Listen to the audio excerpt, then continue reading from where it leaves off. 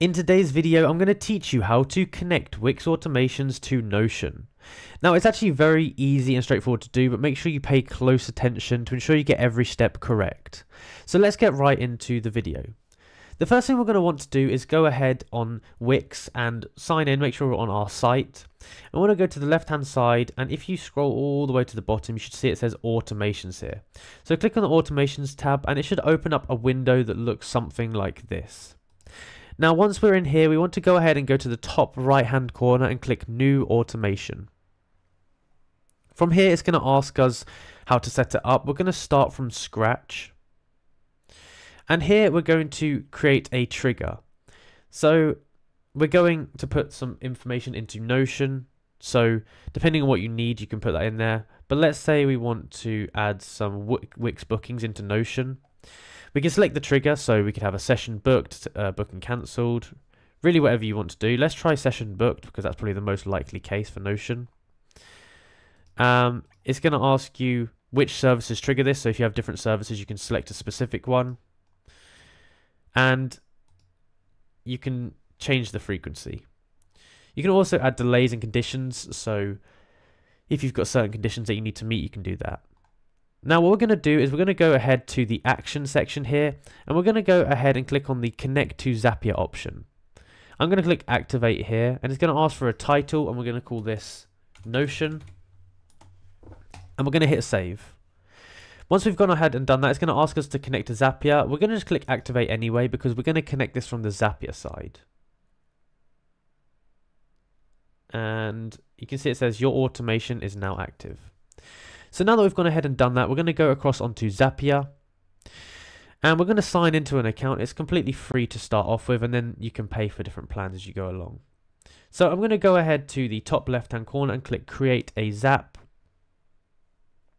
And from here, we're going to go and select the trigger. And the trigger that we're going to set is Wix. You can see Wix here. So we're going to go ahead, and for the event, we're going to scroll all the way to the bottom. We're going to go to Wix Custom Triggers. We're going to click Continue. And then here it's going to ask you to sign in with your account. Now, I've already signed in with my account, so I don't have to do that. But it's just going to ask you to sign in and verify the connection and allow it to have access to your Wix. It's completely safe, so go ahead and do that. And you come back and it should look like this. We can go ahead here and click Continue. Now it's going to ask for the automation rule. So we're going to go and select Notion, which is the rule that we've just created here. And we can go ahead and click Continue. Once we've clicked Continue, we can click on the Test Trigger option. And essentially this is going to pull the information from Wix to ensure that it all works up.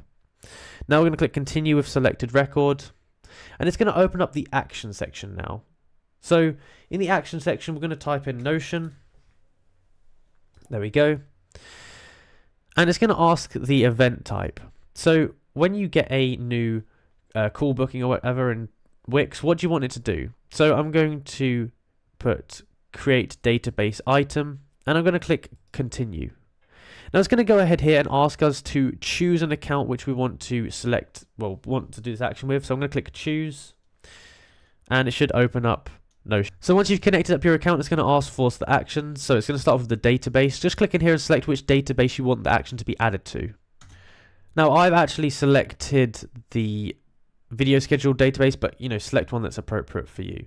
Now in here we can add text or we can insert data. So we click on here and insert data from our Wix.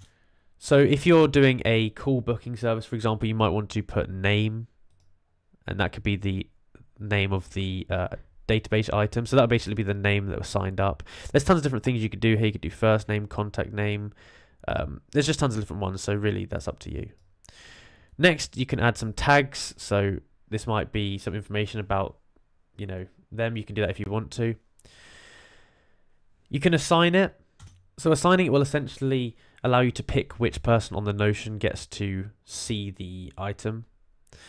And then we can add the content here. So we might want to add phone number, we might want to add their address, all that kind of stuff. And we can do that with the same way that we've just done this by dynamically taking the data from Wix. And then lastly, we can do content format, and you can either select plain text or something else, but just pick whichever one you want. So now we're going to go ahead and click continue.